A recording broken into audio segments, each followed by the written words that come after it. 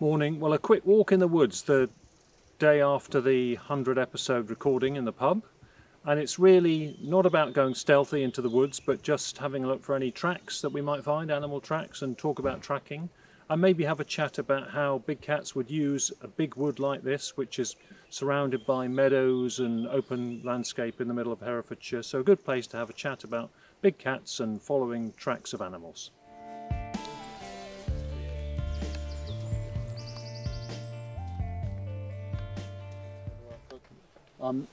Here's a classic example of a canid track. So you've got toes that are fitting quite closely together, so the negative space in between the toes is very limited, producing this knife edge of a ridge. You can see clearly where the blunt nails have gone into the mud. And at the back here, if we look at this pad, so you've got a double-lobed pad at the back. Which is a classic dog track, and just by the shape and closeness of those toes alone, I would immediately discount that as being even worth investigation as a cat.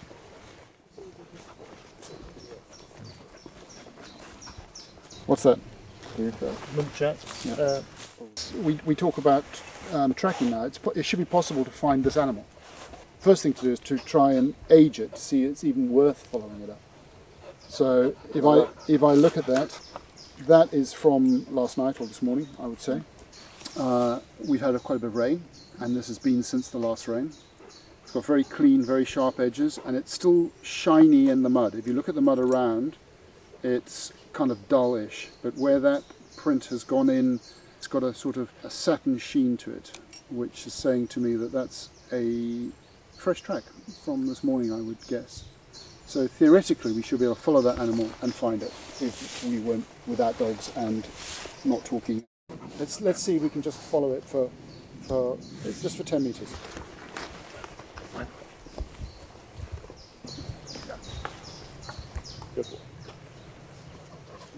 They're coming through there. That's where they're coming through. Yeah. You can see the game trail there. Yeah. Coming down through, so. Yeah, so you've got several. You've got potentially about 5 different networks of routes here. And I would say they're going into that field for the grass. Yeah. They're coming out of the cover and then going into the field for grass.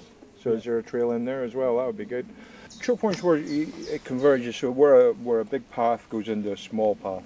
A bottleneck. Sort of bottleneck. So we call them choke points. But it could be on a path where a tree's fallen over and it has to go under the tree. So that's quite often where we will put a camera as well. So, oh deer, there behind it. There we go. Fallow, yeah. Yeah. A whole group of fallow, and just illustrating what we're saying about crossing the path. Yeah. And obviously keeping out of our way as well. Yeah. Here we go. Yeah, this is great.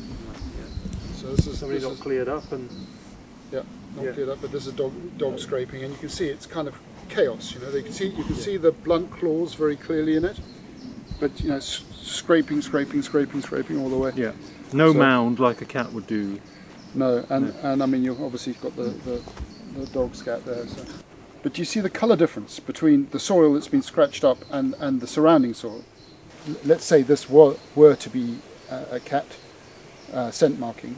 We would look at that and say, okay, well that's fresh, that's from this morning. So now it would be worth trying to find those tracks and follow them, because we might get to a lie-up point, or we might start to see routes that it's using, which would then give us information to put on camera traps, stuff like that.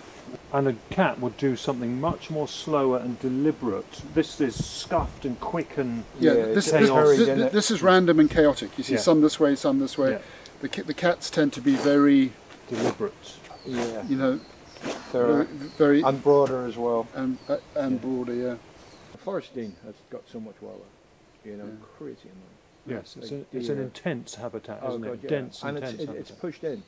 You know, so it's pushed in by the 2 rivers that surround it. You've got the Wye on one side and the Severn on the other.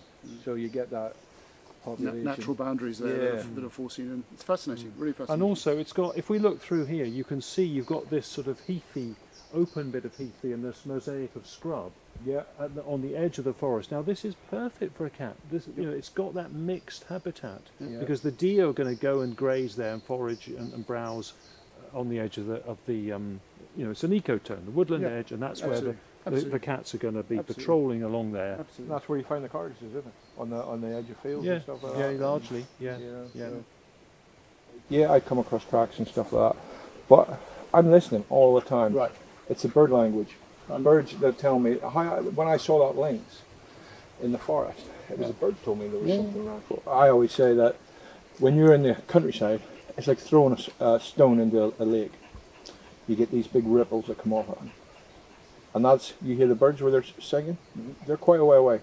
So that's where our ripples go, that's why I reckon. I go, and when you let that ripple settle, then you'll hear them coming in, settling down. And it completely changes when I stalk anyway, you know, and be relaxed in your body position as well. So many people, it's like something out of a 50s, you know, this sort of behaviour where they're stalking. It's not, I find be relaxed in your body position is less threatening. 2 or 3 steps in, stop. That works as well. So we're going to check out this root ball. We've got a trail to it because we think root balls are where mammals like to shelter and investigate.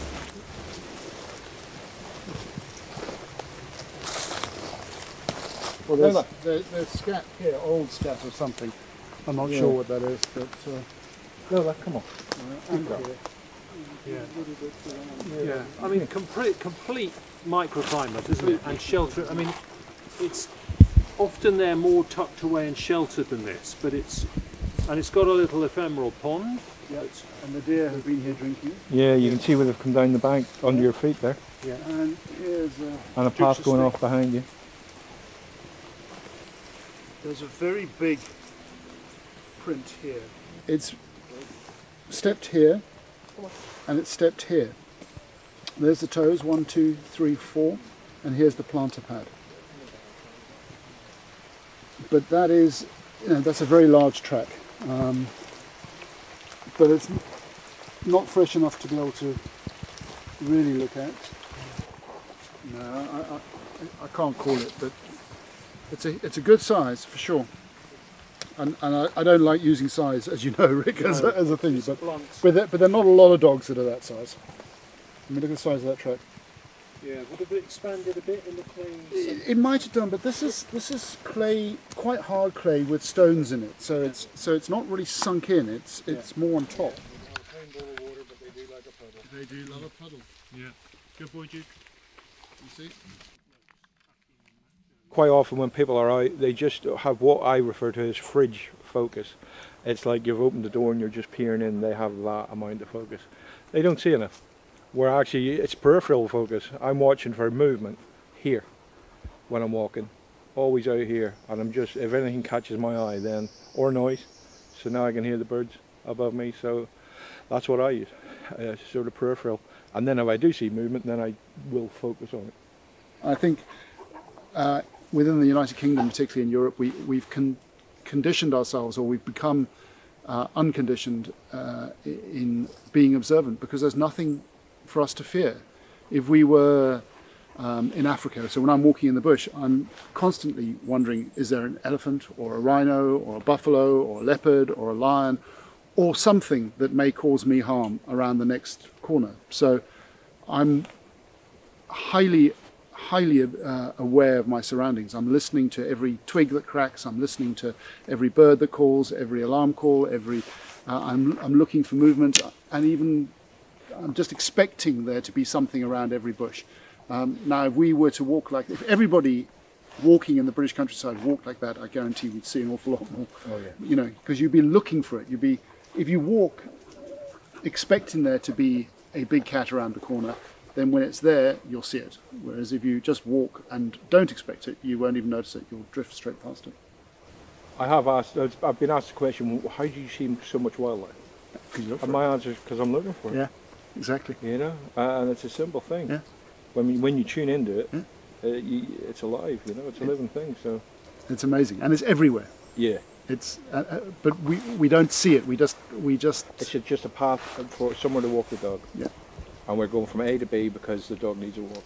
And so many times these days we're going from A to B, the dog's walking, but we're on our phones. We're not even looking I meet around. so many people walking on their phone. I know. And you're like, look where you are, you fool. Yeah. We are animals, and if we're going to hear and see the animals, then we have to behave like them. And they're vigilant, and they're measured. And tune into them. Sure.